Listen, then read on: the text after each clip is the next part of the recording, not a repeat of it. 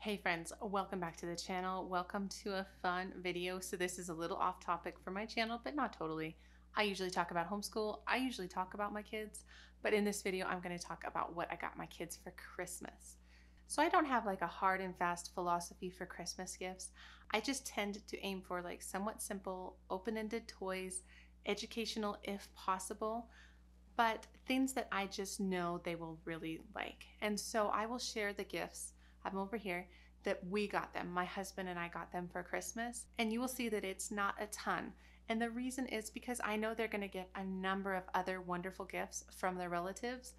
And I know this because I have sent out so many links to everybody to kind of share ideas for what they should get the kids. And so I will pop some of those ideas up on the screen as well, just to give you some additional ideas if you're looking for ideas for Christmas. And I realize that this video didn't go up super early, so hopefully this is helpful for some of you. So anyway, let's hop into what I got my kids for Christmas this year.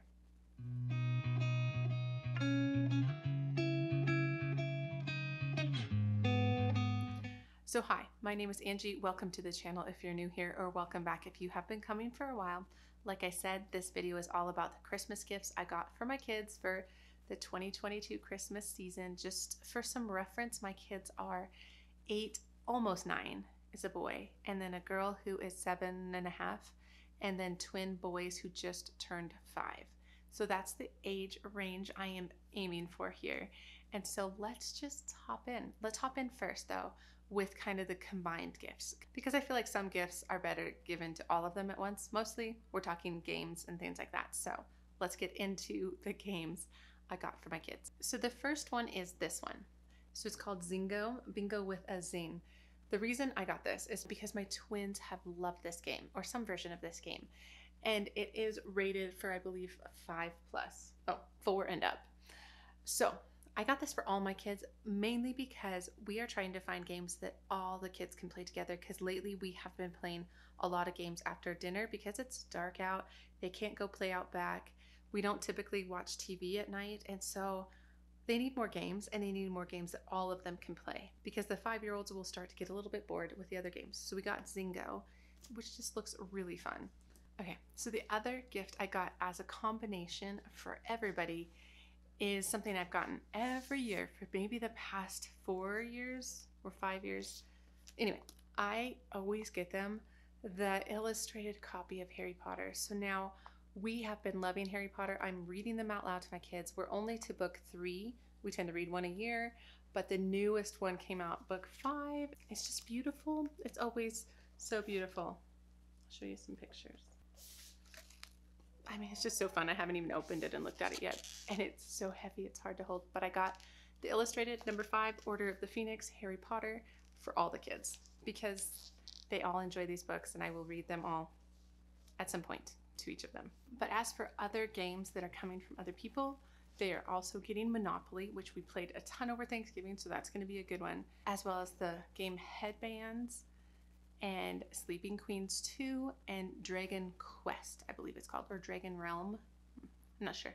So Sleeping Queens and the Dragon one are some of our favorite games. I talked about that in one of my videos where I talked about good open-ended toys. I'll link it above if you want some other ideas. But we just wanted to get the second games in the series, if you will. So those are some of the additional games that my kids will be getting for Christmas. So to move on to my 8, almost 9-year-old son. So either we get him like a big thing, like a big Lego set, or this year I got a number of small things, but only for one reason. And the reason is that he has been showing a lot of interest in coding. Like he takes a coding class at his enrichment school. And so what we're going to do for him this year is I bought him a number of different resources. So here's a book. So this is Coding Games in Scratch. So this is a DK book. And then I got him these little coding cards. I'm not quite sure.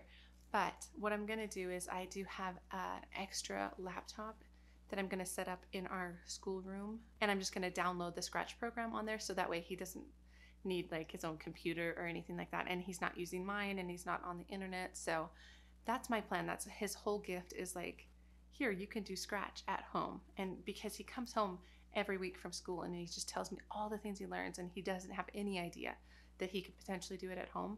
So that's really his gift, plus some resources. And since we didn't get him like a big Lego set this year, I got him a few other small things, including like a little Broncos football and a little book light because he's been reading more in bed, and then a book. I always have to get them books. And so I got the Investigator series, which is kind of has like a graphic design style because he really liked the I Survive graphic novels. And so I heard these were really good. Let me know if you agree with that. But those are the things I got my son. Some of the other things he's getting from other people are some more of the Firehawk books. He's starting to collect those. A remote control truck. He's really interested in potentially trying chess, as well as like a Lego car and this really cool like STEM type toy that I'm hoping he will like. So those are some other gift ideas for that 9-year-old boy. So that's my son. Okay, as for my daughter, she's 7.5. She's a little hard to buy for, but I had a couple ideas, and she also is not getting a large gift this year. She's getting a couple small ones, including some booties from Target, which I think she would really love just because I've never gotten her anything like this, and I think she would really feel like that is special. And then I got her just a cute little tattoo kit. She loves little art things, but I've gotten so many of them, and my gosh, they make such a mess, but I think she'll really like this little tattoo kit. And so I got her that. The other two things I got her are not yet in because I got them on Cyber Monday. And so that is this cooking book as well as an apron set.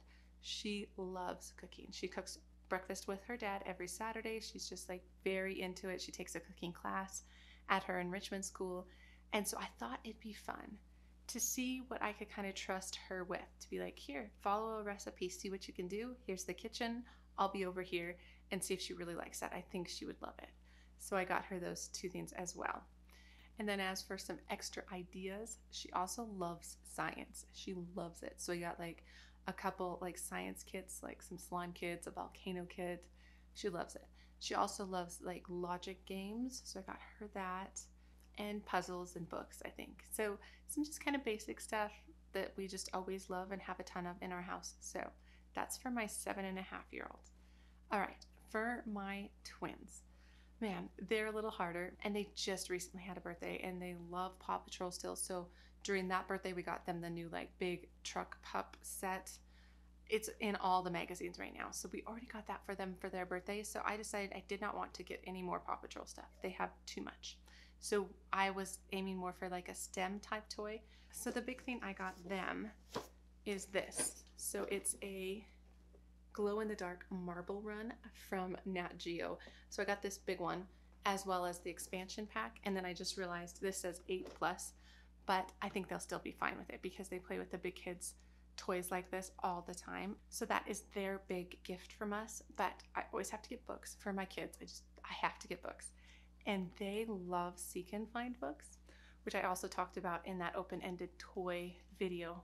So I got them some Where's Waldo books, and so these are not consumable. They're just books where you find Waldo, obviously. I loved these as a kid, so I was so happy to find two of those, so I think they will really like those. And then some other things that they're going to get are the big kind of classic Lego bins. I got two. I tend to do this with them, is whatever toy I pick, I get duplicate, one for each, so that they can combine, and that way they can play together really well. So anyway, I think they're going to get two of those classic bins, as well as some puzzles and some Play-Doh and things like that. So they will be fine. They will have lots of good things to play with. So I hope that was helpful to see some ideas for those age ranges of what I got my kids for Christmas, and some other ideas that I sent out to the relatives. But anyway, let me know down below, do you have some favorite toys for those age ranges that you think are just like slam dunks? Let me know. Let everybody know down below so we can kind of share those ideas. But otherwise, guys, I hope this was fun. I hope it was helpful. But otherwise, I'll see you in the next homeschool video. All right, take care. Bye.